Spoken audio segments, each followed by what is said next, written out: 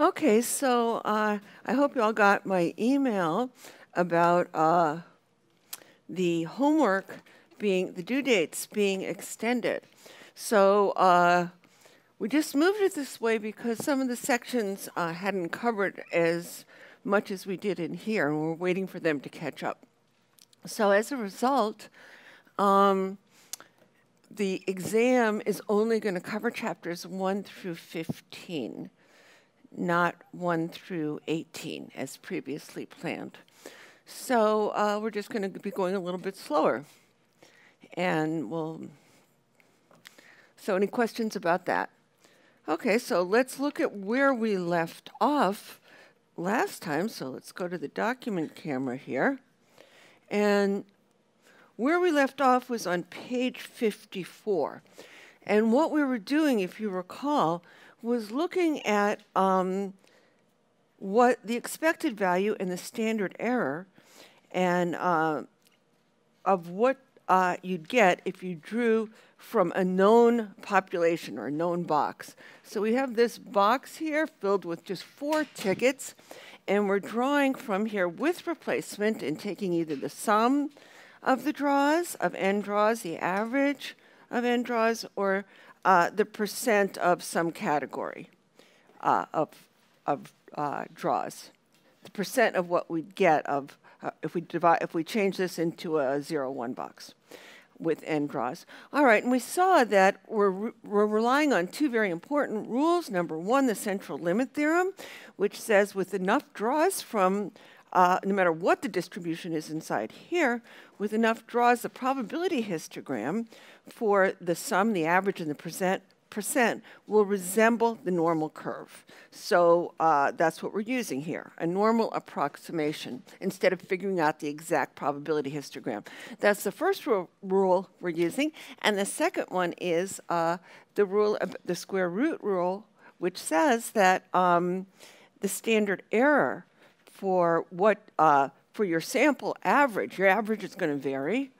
You'd expect to get the average of the box, 3, right? But it's going to vary. And how much that varies, it's called the sampling error, is the standard error or the sampling error, because each time you take a sample, it varies, it changes. That's defined by the standard error, which uses the square root law. For sums, it's the square root of n times the standard deviation of the box. And now we're about to do one for averages, where the standard error for the sample average is the standard deviation of the box divided by the square root of n. Our average is not going to bounce around as much, our sample average, as our sum does.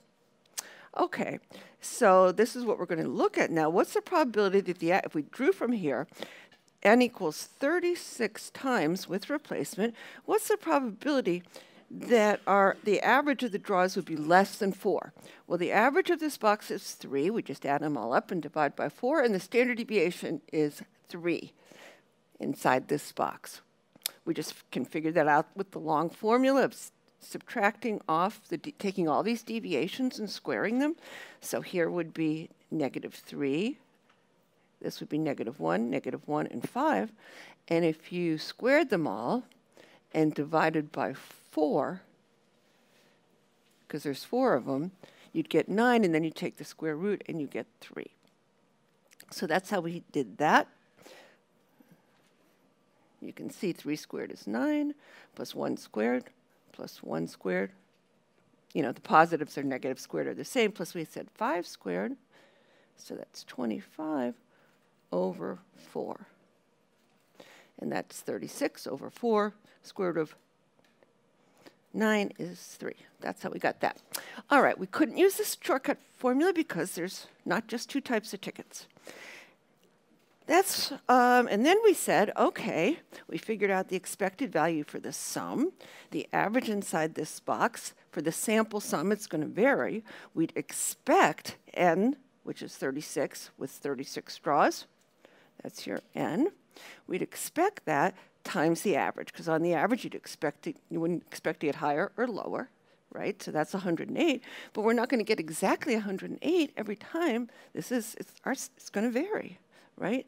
Now, how much it varies is, how much our sample sum varies is given by the sampling error or the standard error of the sample sum. It just describes how it's changing and how far off this we'd expect to get this, but you can think of it as error, how far off you'd typically be from that. And that's the square root of n. It depends on two things: the spread in the box. The more it's spread out, if you had no spread in here, you'd always get, if they're all 3s or all 2s, you'd always get the same thing. So the bigger this is, the bigger your standard error. And when you're doing sums, each time you sum, you get a little more error, but it doesn't sum as n, it sums as the square root of n. The variance sums as n. So that's what we did last time. Two most important rules in statistics, that square root law and the central limit theorem. And we're using those to, as long as n is big enough, we said 36 is big enough, this box is not very lopsided. It depends if the box is really skewed, like if we had a huge amount of 8s and then like maybe we had some negative 100 really skewed box, it's going to take a lot longer than 36 straws. But with a box that's pretty even like that, it won't take very, so we're using this approximation instead of figuring out the exact probability histogram. And we could always use the normal curve as long as we know what's in the box if we have enough draws. That's the beauty of the central limit theorem. You can always use the normal curve because that's what it says. No matter what's inside here, the probability distribution for averages, sums, and percents is going to eventually look normal. So that's what we're doing here. And so we said, okay, you usually take what? Your value minus your average over your standard deviation, but for a chance process, this is our value right here. We want to figure out greater than 120. So that's our value minus what we expect, the expected value for our sample average, right here, over the standard error for our sample average. Oh, sum. Why am I putting average in here? That is wrong. What are we doing here? We're not doing averages. We are doing sums. So obviously these should be sums. I am so sorry. So that's a sum and that's a sum. We're trying to figure, this is a sum, so we have to take off the expected value for the sum over the standard error for the sum, obviously. All right, so 120 minus 108 over 18. 12 over 18 is 2/3, 0.67. So we looked that up in the back of the book between 0.67 and negative 0.67, and we said 50% is in the middle. Now, why did we shade this part? Because we want greater, see? Greater than that value, so that's what we're doing here, right? That's what we did. Okay, and we got 25%, because 25% on the two tails, 50% in the middle. And now we're going to move on and do the same thing, but now we're interested in the average. Right here, this says the expected value for our sample average and the standard error for our sample average. Okay, so you could write that as x bar, but average is x bar, and the average inside here is mu if you want, but this is mu, and this is sigma, okay?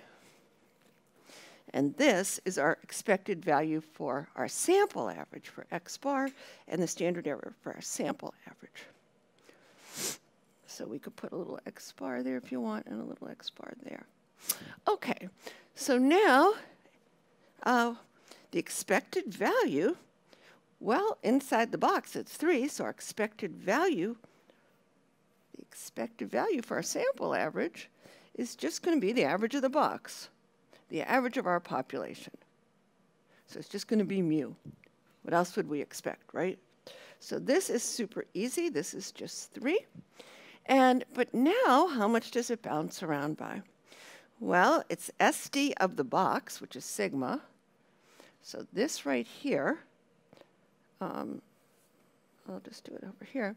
The standard error of the average is equal to SD of our box, of the population, right there, that's sigma, over the square root of our sample size. So in this case, it's 3 over the square root of 36, which is 0.5. Okay? Any questions on that? So now, all right, so now we can use the normal approximation. So the normal curve, and what are we interested in? Our value is this, less than 4. So we're going to get a z-score, and we're going to take our value minus our expected value, and this time it's for averages, over our standard error. So it's 4 is our value minus 3 over 0.5. So our z-score is 2. So that's pretty easy because that's one you know offhand between, first of all, let's just remind you what you're doing here. So as a z-score, we have this 0, 1, 2, and 3, -1, -2, and -3. But as a sample average, like this is our sample average, what do we have? We expect to get 3, and we have a standard error of 0.5, and so this is 3.5, right? And that's 4. That's why 4 matched up with 2. Okay? So between 2 and -2, right there, between 2 and -2 is 95%. But what area are we interested in? Are we interested in that? What are we interested in? Everything less than. So at this whole middle area we want, and that tail, because we want everything less than. So in the two tails is 2.5 each. So the area of interest is 97.5%. Okay? Any questions on that? And now the last one, these are all just pretty standard. We did this before when we just had a list of numbers. Now we're doing it for these random variables, for these numbers generated by a chance process. So now we're just interested in the percent of 2s in 36 straws. Okay, so the percent of 2s. When we look at this box, percent, you always change it to a 0, 1 box. So if you have you can just change this. We're just interested in counting the 2s, percent of 2s. So this is not a 2, so we count a 0. This is a 2. This is a 2. So that's our box. You can see 50% of the box is 1s, or 50% is 2s here. It's the same. So, of course, the percent of 2s is going to be the same as in the box. So you didn't really even have to change it to a 0, 1 box to get the percent of 2s. It's just going to be same as in the box. So let's write that down. The expected value for the sample percent, that's what's going to be changing. Our percent in the sample, in our box, it's fixed. So we'd expect in our sample 50%, same as in the population, is equal to the percent in the population, the percent in the box, which is the same as the percent in the population. Okay? So in this case, it's 50%, same as in the box. Now, but what about this, the standard error? Well, to find the standard error, now we do have to change it to the 0, 1 box. And so what is the standard error of our sample percent? That's what we're doing. It's changing, right? And what is it? Remember, it's the standard deviation of the box, sigma, divided by the square root of n. It's the same thing, because if you take the average of this box, you get 0.5. It's just an average. So it's exactly the same, except if you want to change it to a percent, you multiply it by 100. That's the only difference. Otherwise, if we didn't, we'd get 0.5. Excuse me. I mean, we'd get it as a decimal. So if it was 50% was the answer, we'd get 0.5. If 2% is the answer, we'd get 0.02. Okay. So now, we just can do this. All right. So now, do you remember how to take the standard deviation of this box? Remember when it's a 50-50 split? Do you remember what it's going to be? Well, we can do it. We can, do it with the shortcut, the standard deviation. The numbers on the tickets are A and B. There's just two types of tickets, 1 minus 0, but that's just one, so you don't really even have to worry about that. Times the square root, there's 4 tickets. 2 of them are one type, and 2 of them are the other, and we multiply. Those have to add up to 1. That's the same thing as saying when you have a 0-1 box, it's a 50-50 split right here. So it's the same thing as saying 0.5 times 0.5, p times 1 minus p. Those two things are the same for a 0-1 box. And we get the square root of 0.25, 25. The square root of 25 is 5. This is 0.5. So that's our standard deviation right there. So we have 0.5 over the square root of 36 times 100.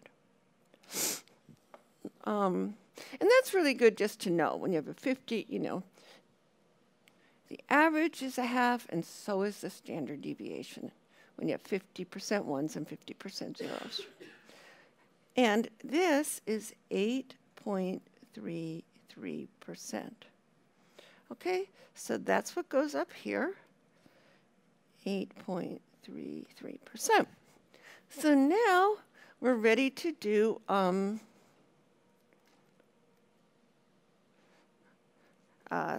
this again. So we have 0, 1, 2, and 3, -1, -2, and -3. And z is going to be our value minus our expected value over our standard error. And what are we talking about? What kind of we're talking about percents. So and here's our value, more than 60%. That's what we're trying to figure out. We're trying to locate 50%. So we have our values, 60%, excuse me, our 60% minus our expected value is 50%. So we're 10% away, but we don't know how much that is in standard errors until we divide by it. How many, so we have to divide by the standard error, how much it is in z-scores. So 8.33%. And we get a z-score, all the percents cancel out, and then we get those pure units, 1.2. So if I was going to draw the picture with the other axis of the sample percent, we expected in the middle 50%. It's not always 50%, it's just whatever was in the box, right? That's what we'd expect. And but we want to know where 60% is. We know it's 10% away, 10% up, but in terms of standard units, that's each one of those is 8.3, so we got like 1 would take us up to 58.33, but we wanted to go up to 60% right here. And we say that's a z of 1.2, and what do we want? More than 60%. So this is the area of interest. That's what we have to figure out, but we have to do it the easiest. I mean, you could look it up on a different chart or on the computer, but I'm getting you, I think it's useful to imagine the middle area here, and that's how our table is, and that's how it'll be on the exam. And between 1.2 and -1.2, we can look that up.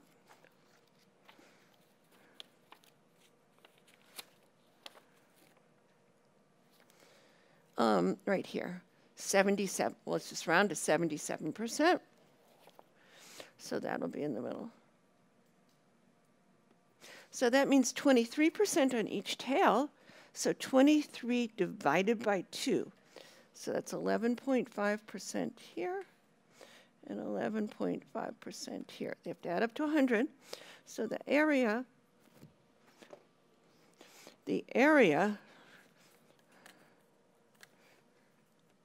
when I get down to the end of this page, if I touch anything, let me show you.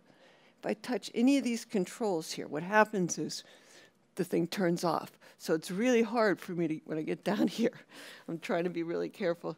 See?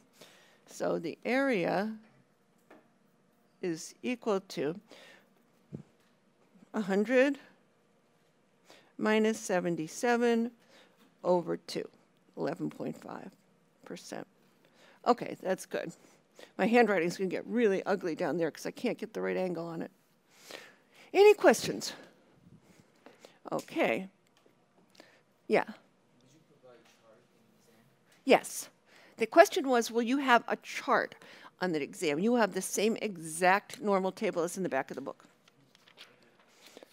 All right, now let's see. Why don't we, this is a useful thing to look at if you have an exact number, like exactly, not like exactly 60%, something like that, rather than an area. How would you do that?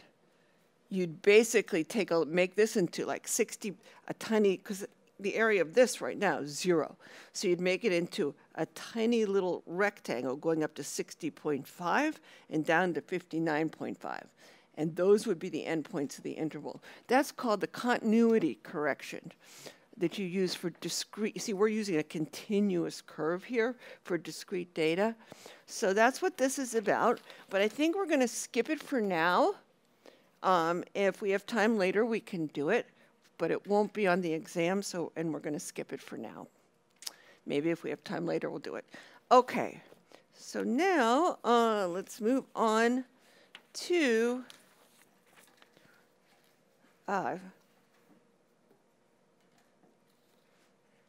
these are very important. Always read these summaries. I really want to stress that, but especially when you're studying, to know what's in each chapter. Okay, so now what we're going to do is we're going to do sampling and inference. We've been doing sampling, but we've sampled from a known population, like for gambling games, when you know what's in the box, when you know all the odds. And we've been looking at the sampling distributions. That's extremely easy direction to go in, because you can make exact probability histograms, and we know, if we know what's inside the box and we're just sampling from it, if we actually know what's in the population, then we can always apply the central limit theorem if our sample size is big enough and use the normal curve. Now, what if we don't know what's in the population? Like polling, we take a small sample from a big population to make an inference about a larger population that we don't know about. All we know about is one sample.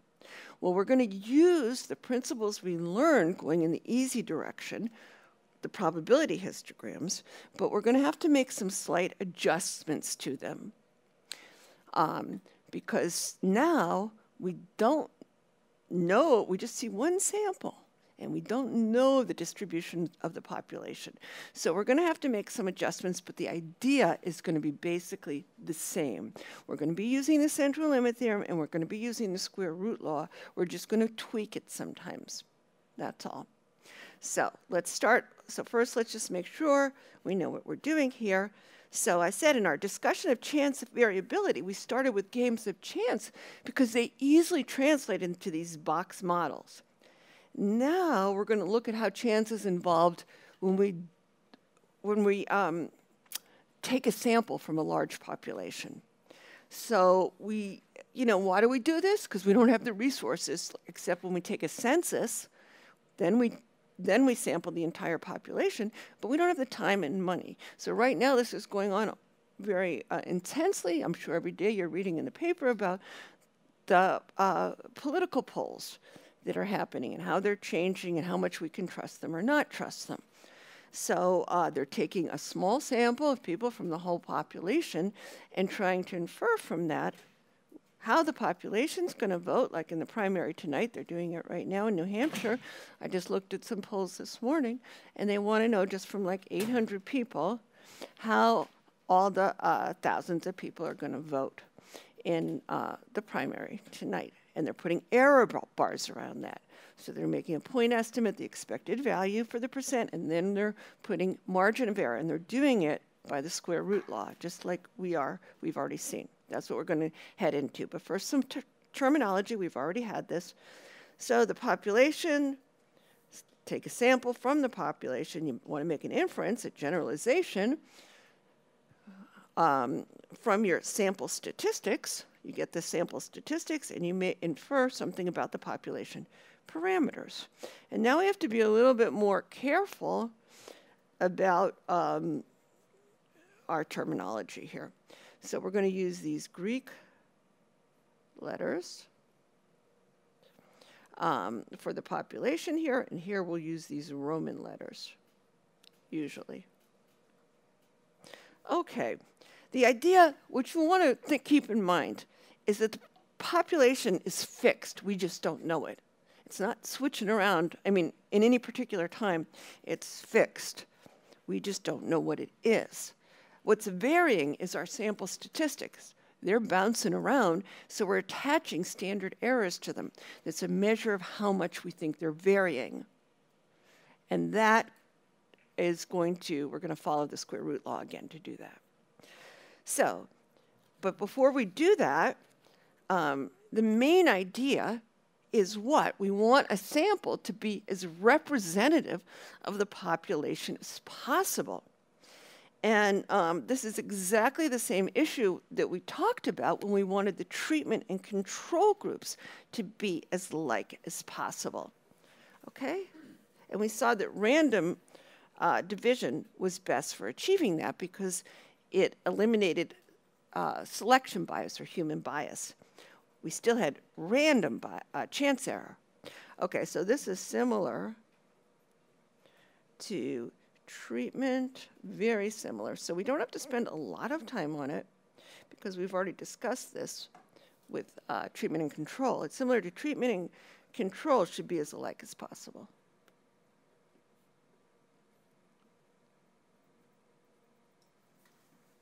Now, that's what. Okay, so there's different ways to do it. And the history of polling is very interesting. Now it's changing a lot because it's hard to get a random sample, but we'll talk about that in a few minutes. Let's just think about the different ways that we could do it. One way to do it is called quota sampling, where the researcher hand-picks the sample to resemble the population on all the relevant characteristics. And before people realized, this is how people used to do it before they realized that random sampling was better. For example, if the population is 50% female and 50% Democrat, you make sure the sample is as well. Okay, that's one way to do it. And again, that's good as a first step. You could sort of make sure, to sort of block first or stratify to make sure. But then the last step should be randomization. You have to, at the last step, otherwise you'll introduce human bias. And that's very apparent if you look at the history of polling, that people have very strong preferences, even when you do this, if they get to pick at the end. So this is good as a first step. Well, first of all, if you don't, just the way it's written now, it's bad, okay? So this is bad right now because it's going to introduce selection bias. It has no mention of randomization here. Now, what about the self-selected sample? That's the researcher publicly posts the survey and allows anyone to respond. This is terrible because the people who respond are not representative. These are often known as push polls. There aren't as many of them now, but I remember seeing Trump posting one done by Breitbart News. I could show it to you where it said 97% of the population or something thinks he should not be impeached, 97.5, and only 2.5 does, and it had thousands of responses. So these are terrible. They're meant to sort of influence public opinion often rather than reflect it. So this has huge selection bias because the people who feel strongest about an issue are going to be the ones who are going to go to that site.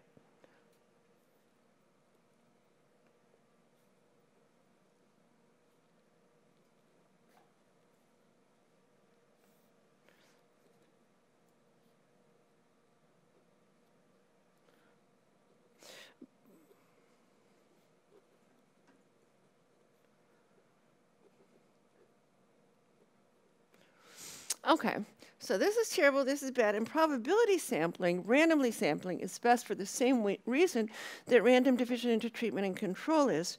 It's everyone, the idea that you'd like to have is the simplest, is simple random sampling, where everyone in the population has an equal chance of being chosen. But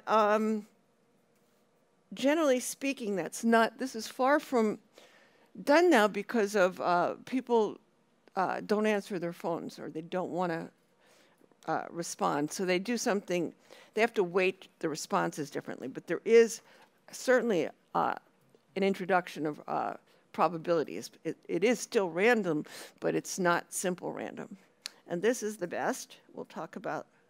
So, all right, so this is the best because why? Because random sampling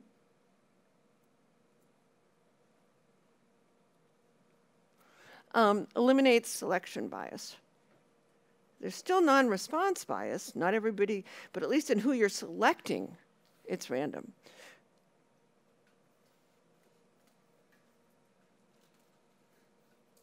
So it's best for that reason. And here, why don't I say, this would be okay if, it would be good as a first step if you did it sort of as blocking.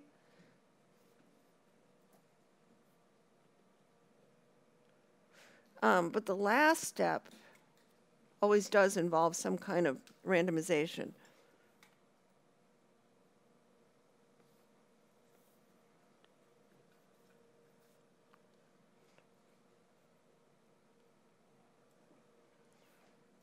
Otherwise,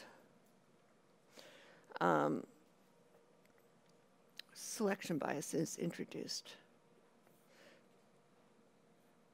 Whenever humans decide within these categories, they tended to select the richer people is what happened. All right, now let's look at some more stuff here. So, as I said, sorry, here, you hadn't finished, go ahead.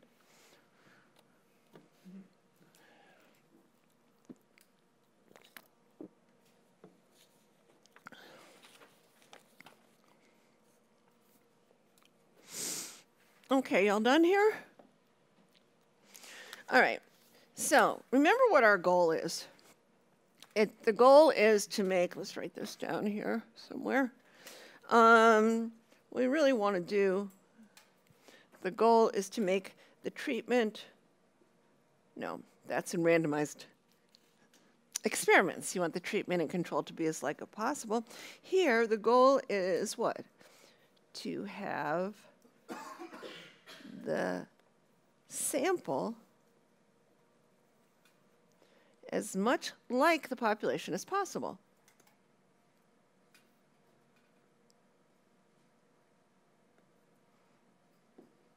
So that's what we're trying to do. And so random samples, we've seen the blind chance works better than human judgment. Not only on the characteristics that you've identified as relevant, but you don't always know what's relevant. But on all characteristics, and especially when the in an election where there's unusual, like where people who traditionally don't vote are going to be voting and so forth, we might not identify all the characteristics, so it's much better to have the random sampling. Okay, so random, why? Because random differences average out. That's why. Whereas systematic differences don't. That would be introduced by selection bias. And then also that we can translate them into these probability models and use our standard errors. So that's also important.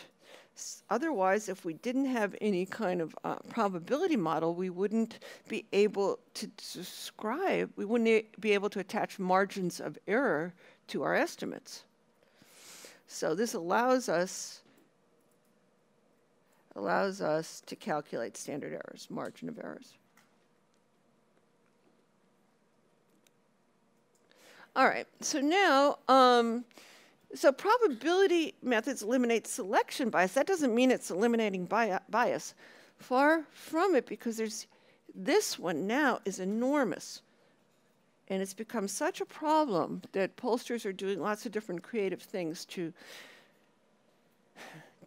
deal with it. Non-response bias used to be that at one time, about 90% of the people or 80% of the people who are contacted by telephone, random digit dialing, answered the survey.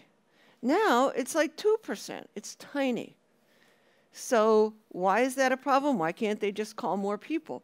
It's because the people who answer are systematically different than the ones who don't. For example, my mom lives in a retirement home, and I've been there when she or some of her friends have gotten surveys. They usually answer them because they have a lot of time on their hands. And so you get the older people are overrepresented compared to younger people. I mean, how many, if somebody called you on your cell phone, I suppose they're now calling on cell phones. They didn't used to for a while, but now they are, or on your computer. How likely are you, because most of you don't even have landlines, how likely are you to answer? Raise your hand if you would answer, generally speaking, a survey, a political survey, like who you're planning on voting for in the primary, let's say. 0% here, right? That's what I'm saying. Very, very, did anybody raise their hand? I don't think so. So what happens is that what they have to do is, so it introduces what's called non-response bias, because the people, young people in particular, are not going to be answering. So they're systematically different than the people who answer. So researchers reduce this bias by weighting the responses of people according to the difficulty of obtaining their response. If your responses are hard to get, you're weighted more. And there's some clever ways that people are doing this. The other thing that they're doing, like what Nate Silver does, is he doesn't even rely on one poll. He aggregates, he never looks at just one poll. He aggregates lots of polls together. So I know people are always saying the pollsters are getting it wrong, but they're doing amazingly well. What people forget about are the margins of errors. Even in 2016, for example, the 538, Nate Silver's site, was all those elections that were within its margin of error. So when there's very close races, it's hard for the polls to predict. And they're really not doing such a terrible job.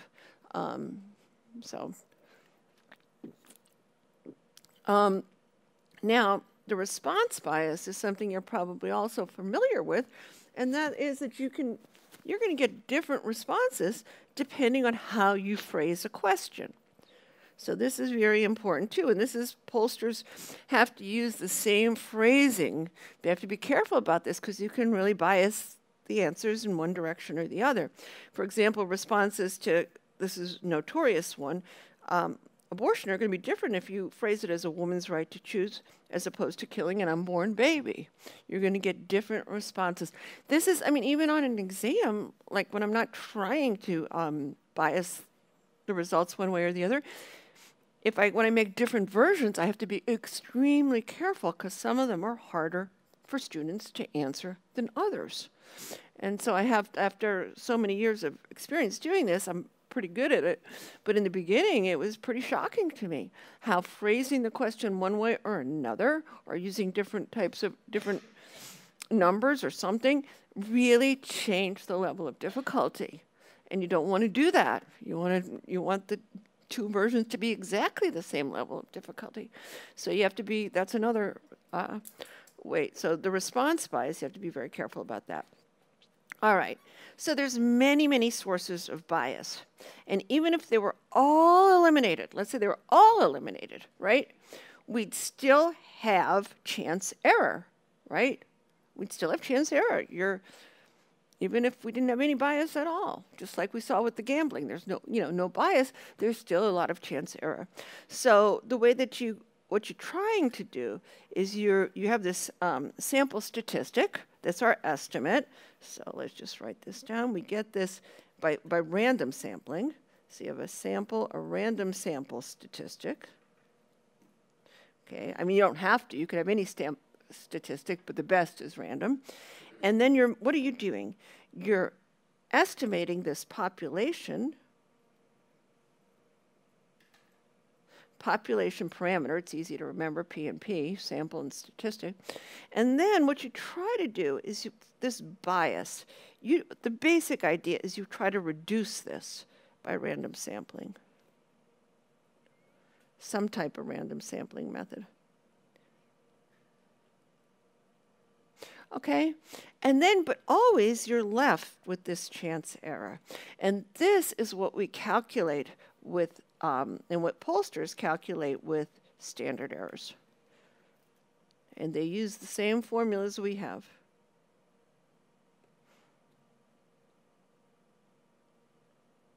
That when you see that margin of error, it's generally 95% confidence interval, it's 2 standard errors.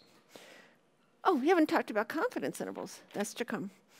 Okay, so the advantage of probability sampling is that we can calculate the likely size of the chance error by using these probability models.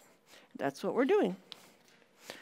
Okay, so now moving along, we're going to talk about something called confidence intervals. So that's just basically how we're going to attach a margin of error to our estimate, to our point estimate, and say, how confident are we that that margin of error captures the true population percentage? Okay, so that's what we're going to do now. Inference. Okay. And the main way that it differs from what we did before is because we don't know the population. We just know the contents of one sample. Before, with gambling and all, in the Chapter 9 and all the normal approximations we did using the central limit theorem and the square root law, we knew what was in the box. So we didn't have to, if we wanted to, or if we could program a computer to figure out every possible sample and all its likelihoods. Exactly. And we just said that can be approximated with a normal curve. Now we're in a completely different situation. We just see one sample and we're trying to make an inference about the contents, about the population or the box. So thus far, we've known the composition of the box and used it to draw conclusions about the composition of all the possible samples, the sampling distribution. That's what we've been looking at. Sampling distributions of the average, the percent, and the sum. Now we're going to go in the opposite direction, which is much more common, unless you're gambling. We know the composition of one sample, and we're going to use it to estimate the composition of the population. Okay, so here's an example. So in April of 2018, ABC poll of, it was a random poll here. Do I say that anywhere? No. So it's a random poll of 1,002 adults nationwide, randomly selected.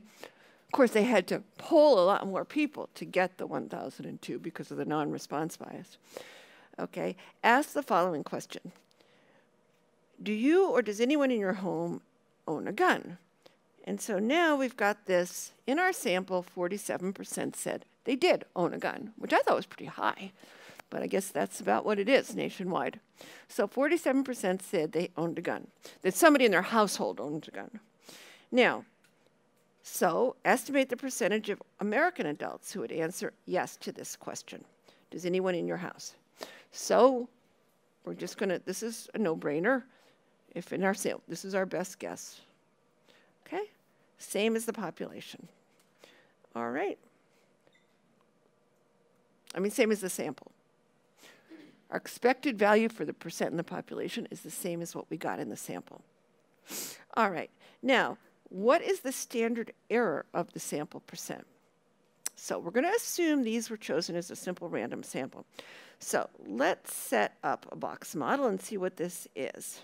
See what it looks like. So what would it look like? It's a yes-no question. So we can say the yeses are ones, because we're looking at the percentage of yeses, and the no's are 0. So there's some percents, but we don't know them. So we don't know the percents in the population. We don't know them. They're a mystery. Now, how many tickets are in this box? There's millions of tickets, one for each U.S. adult that could be sampled. It's a nationwide, where does it say that? Nationwide adults. Okay, so it's millions of tickets.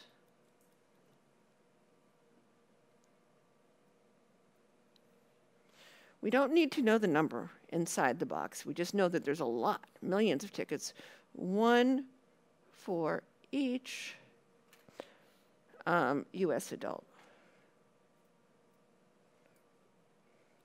Okay, so now it's probably about 200 million, but it doesn't matter. That number is never going to enter into our calculations, the population, how many are in the population. Now, what do? We randomly draw out of here a sample. So we draw a random sample. This is what we're doing here. This is our population right here. And our sample is something that we draw out of here randomly. So we draw, what? N equals, where is N? Where's the 1002? Right here. That's our N. We draw N equals 1002 tickets out of here. And we draw that many times. That's the times we draw. Now, before we were drawing with replacement. Are we going to draw with or without replacement here? What do you think? Once you call somebody and get a response, do you think you're going to call them again? No. So these samples are done without replacement, unlike the gambling. So it's without replacement. So, okay. And then, and what do we get? And we get 47% ones. That's what we know. Okay? That's what we've got. So we drew out of here, randomly draw out of here that many times. Now, so now it's a little bit different than what we did before. Because if we're gonna, we got this, but if we're gonna get the standard error, let's look at our formula. Can we use this formula? This is the formula we've been using. First of all, we don't know the standard deviation of the box because we don't know the percentages here. If we did, then we wouldn't be taking a sample. We'd know it. The whole point is to estimate it. So we're so that's a problem. And then the other problem is, that's the first problem. The other one is that this formula is based on drawing with replacement. Remember? It was with replacement. If we drew, it had to be with replacement. We only had a few tickets, remember? Like, look, if we drew 36 times, we couldn't even do it. After four times, you're going to have no sampling error. You'll have drawn all the tickets. You know exactly what you're going to get, right? If you're doing the sum's 12. So if you draw 4 times without replacement, you'll always get 12, and you can't even draw any more than that. These are always done with they were independent draws. The chances remain the same, right? So this formula depends on with replacement, and we're drawing without replacement.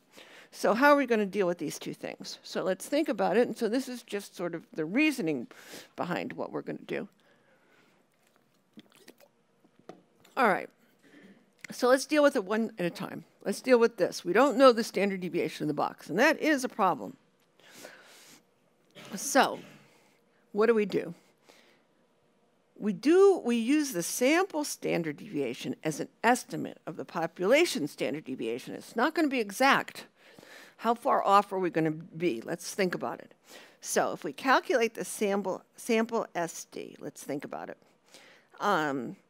So the standard, we have a 0, 1 box, right? And we can't use these percents, so instead we're going to use this 0.47 for ones, which would mean 0.53 zeros. So that's what we're going to be using. Now, so remember that the standard deviation of 0, 1 box is the fraction of one type of ones times the fractions of zeros. Okay? And this is the same as our usual formula here. So if we did it with the sample SD, our sample SD, let's just see, this isn't the box SD, this is the sample SD. It's going to be the same as this. The 1 minus 0 we don't have to use, that's just 1. So we're just going to say the square root of 0.47, because that's what our sample percent is, times 0.53. Has to add up to 1. We're multiplying, but remember it has to add up to 1. Don't say 47 times 53. Make sure what's in here adds up to 1. Okay? It's the fraction of, which is the proportion. And so I did that, and I got about 0.499. Okay? So that's what we're going to be using as our estimate. And we'll see how, first let's do it, and then we'll see how far off we're going to be. Okay, so what we're going to do then is now we can use our regular formula, our standard error for the sample percent, right? That's what we're doing here. For the sample percent is equal to the standard deviation of the box, sigma, which we don't know, over the square root of n times 100. So what we're doing is we're using this sample SD to estimate the population SG.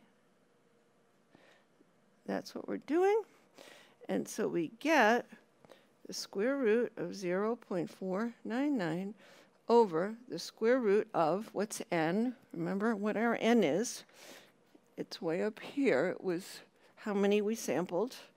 1,002 times 100.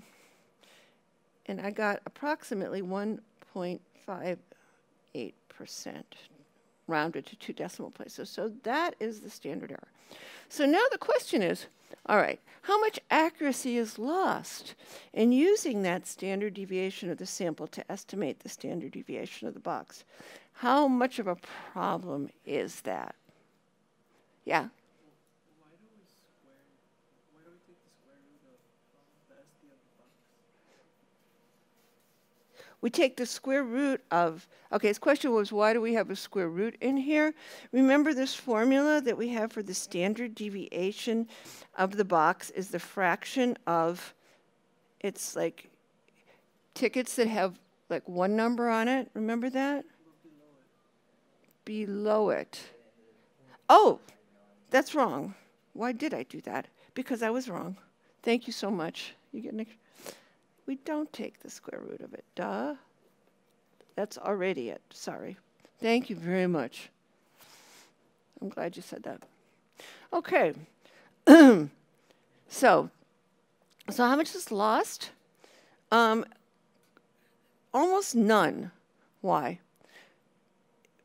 When you have 0, 1 boxes, the standard deviation has to be between 0 and 0.5.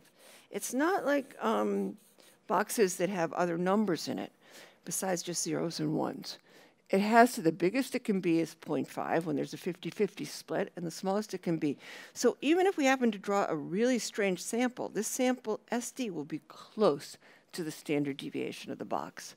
So unlike having not just categories, zeros and ones, if we had any range of numbers, we could be very far off. But here we're not going to be very far off.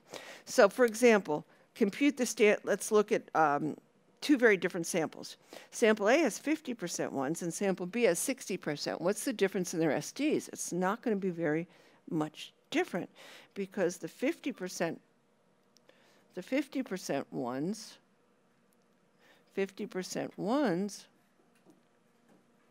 is going to, what's that SD going to be? That SD is going to be equal to what? The square root of 0.5 times 0.5, which is 0.5, right? Now, imagine 60% ones. A sample that had, let's see, those are really very different estimates. And if we have 60% ones, then what's going to happen?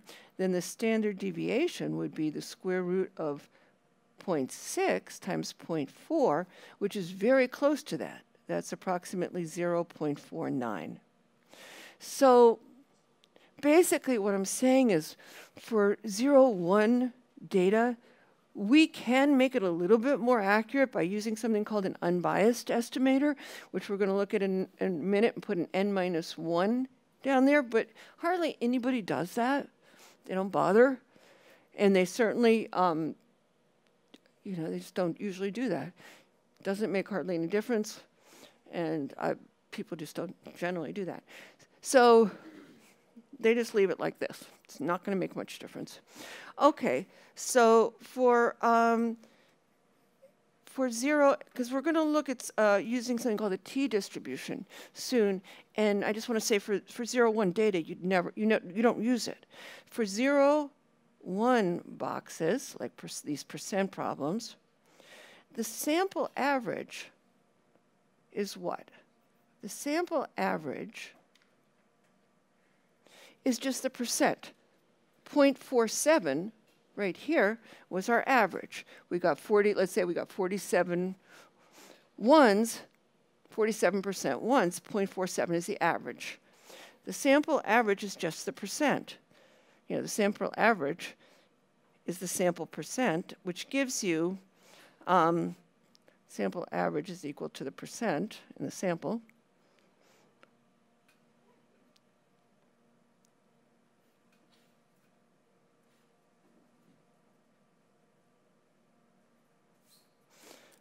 This doesn't look right, does it?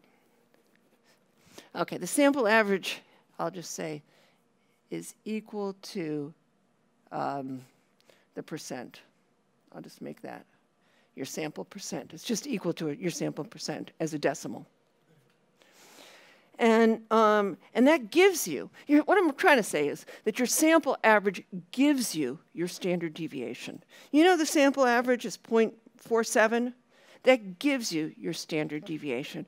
Whereas we're going to look ahead to a different where we're going to have to use something called the t-distribution, where our sample average has nothing to do with our standard deviation. If I tell you this average of the class was 65 or something on the exam, you have no idea what the standard deviation is. Whereas if I tell you that 65% of the people passed, you know right away what the standard deviation is. So this is why, so you get just from the sample average, you know what the standard deviation is, and it gives you a very good estimate of the standard deviation of the population. So we can so for 0, 1 boxes, the sample average, which is just the percent, i.e. the percent, we can call it, usually you call it p hat, the percent in your sample, gives you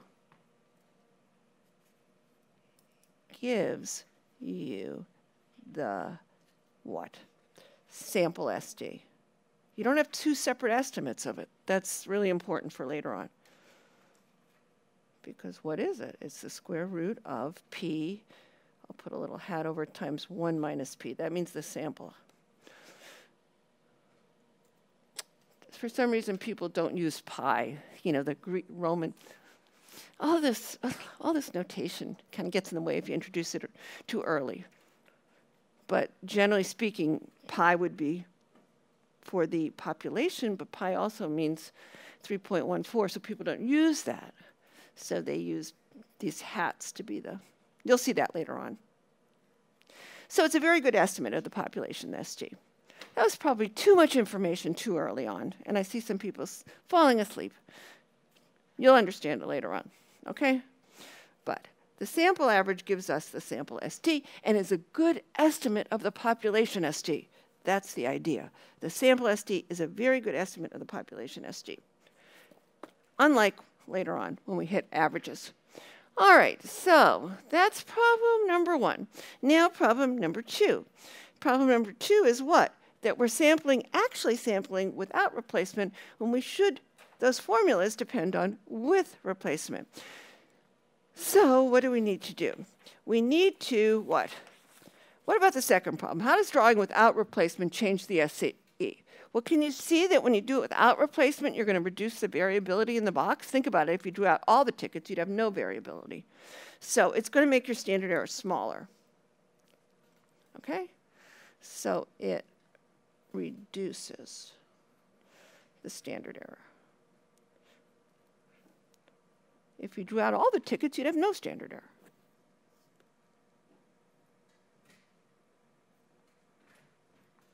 You know, you're not replacing them. Your standard error would be equal to 0. So people don't worry about it too much because they love conservative estimates. So if you don't worry, you're always going to be giving a more conservative estimate if you just forget about it.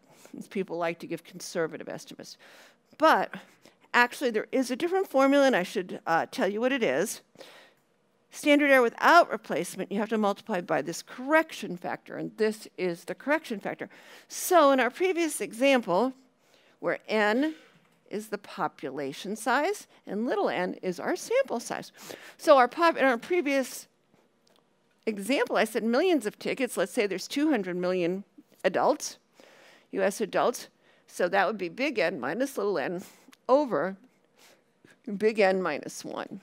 So that would just reduce it by that much. That's just so tiny, people forget, don't even bother with doing the correction factor. But what if the sample size is a big chunk? Let's just think about it. When the sample size is small relative to the population, the correction factor is very close to 1, as you can see.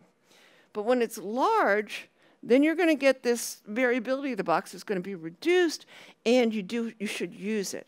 So we can look at this. Let's say if it was as large as 20% of the population, then the correction factor would be about 0.9, which hardly affects the SE. Let's just look at this. What do I mean here? So if it's 20%, you can just say, let's say our big N was 101, okay? And 20% of that, our little n, is 20. Then what would be the correction factor? It's the square root of 101 minus 20 over 100, which is the square root of 81 over 100, which is 0.9. That's where I got that, about 0.9, right there. Or what happens if it was 50% of the population? Then let's say n is equal to 101, and let's say we had n equals 52, just to make it easy to calculate. Then we'd have 101 minus 52 over the square root of 101 minus 1, and we'd get the square root of 49 over 100, which is equal to 0.7. So you might want to do it then, if it was like half the population. But it's so rare. If you could sample half the population, you might as well sample the whole thing. And we never get anywhere close to that, okay?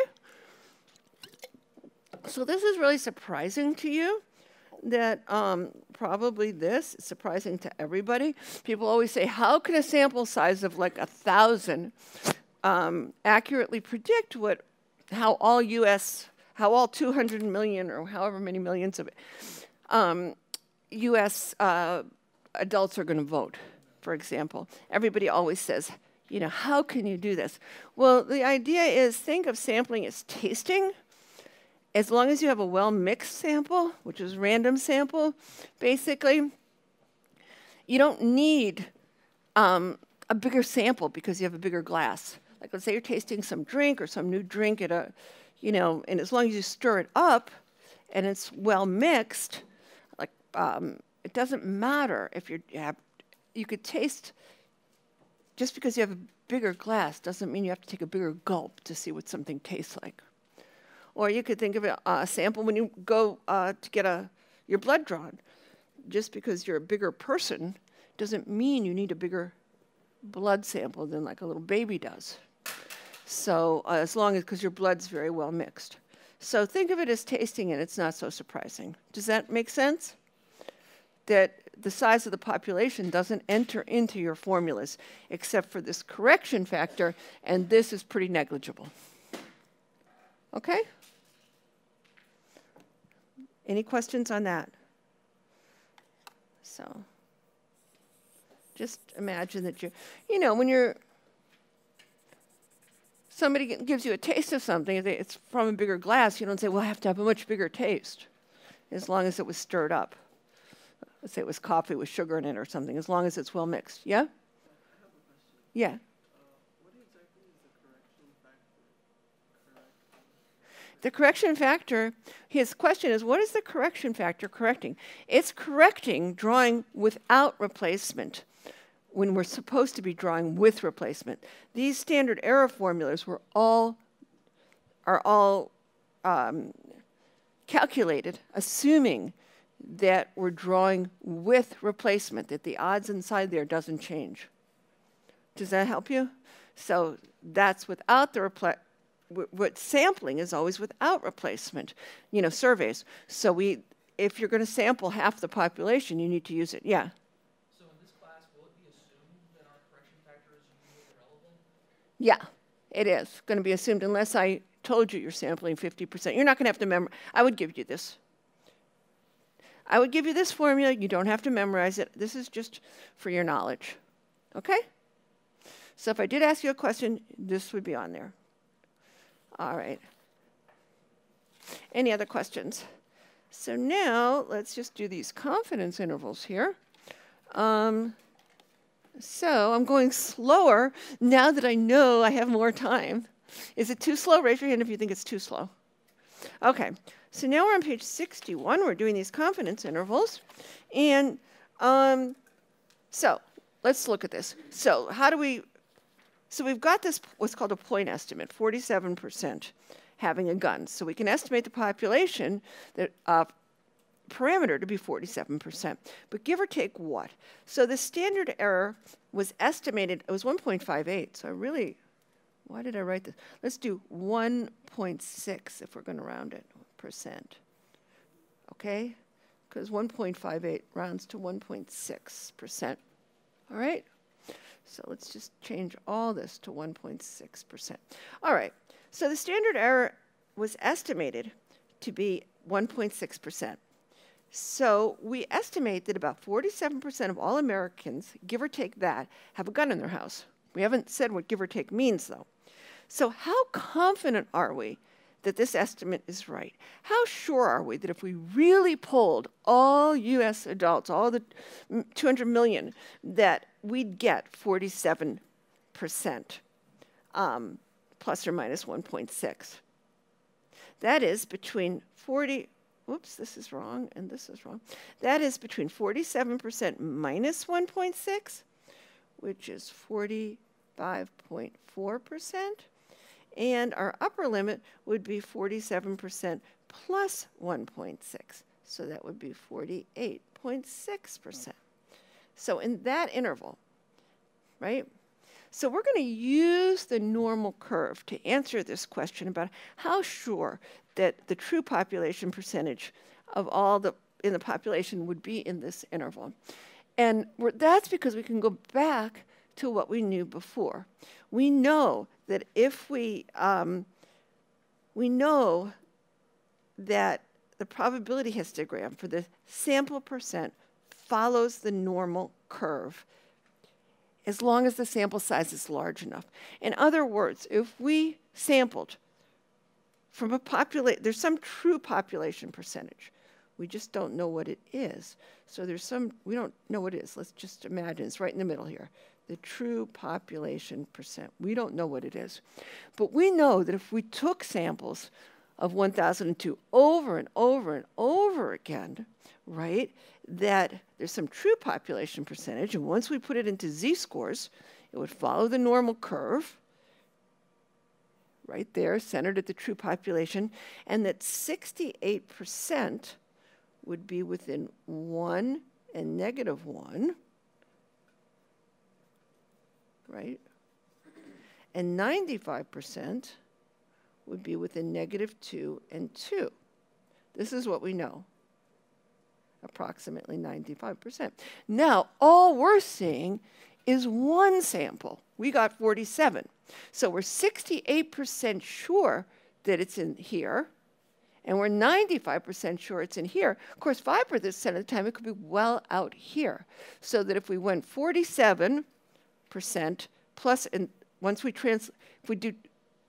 translate into standard errors, that's a 1 there, if it was way out here, it could happen 5% of the time, then we'd go one standard error in either direction and we wouldn't capture the true population percentage. But 68% of the time, we're going to be in here. The 47% is going to be somewhere, 68% of the time, we'll get a sample in here. So then if we took 47% and went one standard error, even if it was right at the edge, if we went one standard error over here in each direction, we'd capture that true population parameter. So we say that we're 68% sure that our sample percent is within one standard error of the true population percent. That's what we say. We're 95% confident that this interval, 68% confident, this right here is a 68% confidence interval because we're adding and subtracting one standard error.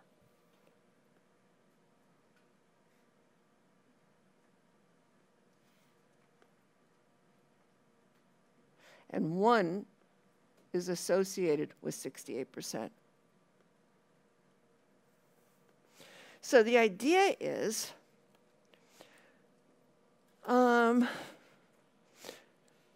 so in general, this interval, your sample percent, which in this case was 47, plus or minus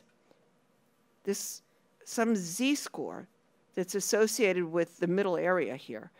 Like here we used a z-score of 1, it's called the critical value, and it's associated with 68%, times our standard error is a 68%, okay, it's hard to read this, but this blank in here is the level of confidence corresponding with this z. Let's do an example. So here, the sample percent plus or minus z star times our standard error, and z star is called the critical value for the corresponding confidence interval. So let's just we did this one, let's do the 80%. Okay, 80% confidence interval is going to be our sample percent plus or minus what? What is the critical value for 80%? So to be 80% confident,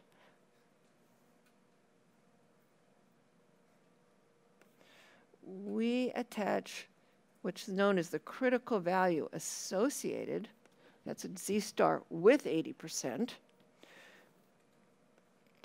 that's our margin of error, to our sample percent. So how do we get that? What's the critical value for 80%? Well, we draw the normal curve, and what we want is 80% in the middle. What is the z-score for 80% in the middle? Between z, this is z star. We'd have to look at it on the table, and this is negative z star. So that's what we're going to put in here. We know for 68% it's 1, and for 95% we know it's 2, but what is it for 80%? So let's look. So we do it for 80%. We want 80% in the middle, and we can just go to the nearest line and say it's 1.3. If you want to be more accurate, you can use the p-value calculator. But for now, this is how it will be on the exam. Let's just go to the nearest line. I mean, of course, if you want to say 80% is really between these two lines, 80%, so you could say 1.29, you wouldn't be marked wrong. It's somewhere in between, but if you go to the closest one, that's fine. 1.3.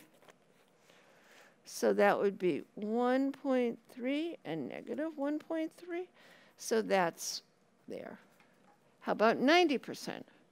Well, then we'd have to look, find a 90% confidence interval. So we'd go to 90. And let's look. So 90, we'll just say, okay, 90 is between these two. We can just say 1.65. Go to the closest line. So let's do that. And let's just finish this page here. And now it says 47, okay, find a 90% confidence interval for the true population percent. And let's do the 90%. So the 90% confidence interval is going to equal what? Our sample percent plus or minus 1.65, that's our critical value, times our standard error for percent, which we already calculated. So that's 47% plus or minus 1.65 times 1.6%. So then we'll add it, we'll put the lower limit first, 47 minus 1.65 times 1.6, and I got 44.36%, and the upper limit, 47 plus that product. So you say that's at 90% confidence interval. Any questions on that, how to do these? Okay. So now, so to which population can you apply this confidence interval to? Only the population that you randomly sampled from. So that not all adults worldwide, all adults in the US. You can only, a confidence interval can only be applied to the population you sampled from.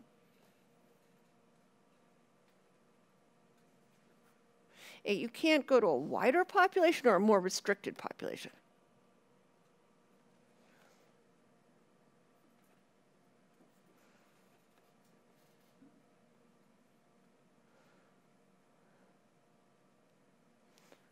So you can't say Illinois because Illinois isn't, it might apply to Illinois, but certainly if you looked in Idaho or Utah, it's going to be a higher percentage, or Texas.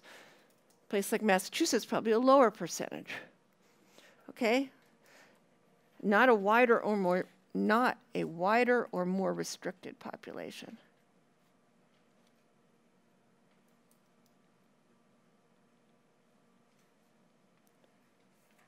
So for these percent problems, we can always use this normal approximation because we don't have to, because the standard, this issue of estimating the standard deviation from a sample is not a big issue.